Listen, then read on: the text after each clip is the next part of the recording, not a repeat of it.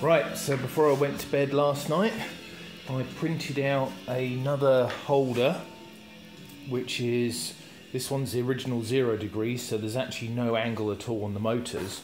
So this one here is 15 degrees. So I thought I'd go with what appeared to be a good maximum to try it out and see how accurate it's going to be.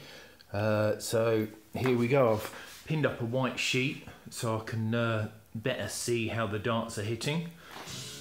And hopefully the accuracy should be much better than last night. Let's see where we go. Get a good angle.